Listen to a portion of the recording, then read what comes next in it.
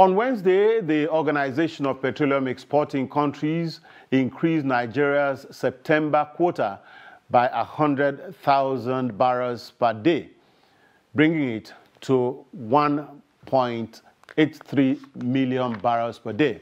Chamunda Beng in this report asked the question, can Nigeria meet up?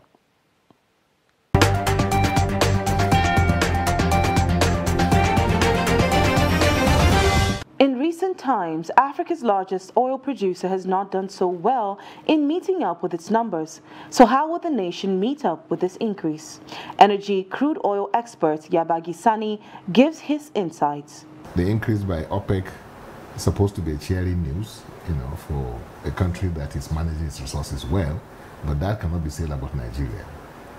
The official information from government is that we are losing about $5.something billion every year. That is the official figure for 90, about 4.something 96. Every year we are reporting this.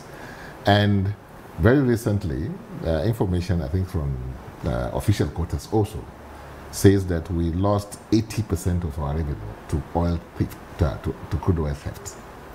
The country has been patiently waiting for the completion of the Dangote refinery, which is said to possess the capacity to process about 650,000 barrels of crude oil per day.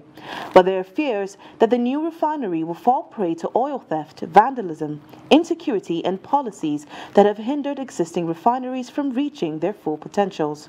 If you remove those clauses, those constitutional provisions that are fueling corruption, then it will work.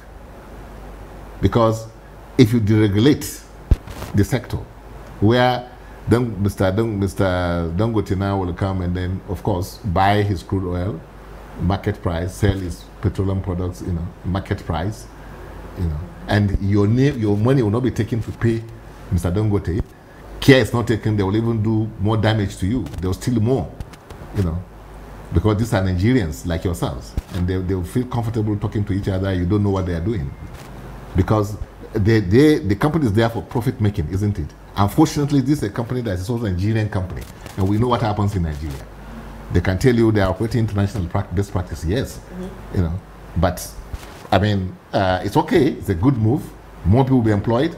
That's for sure, because it's institutionalized in your constitution.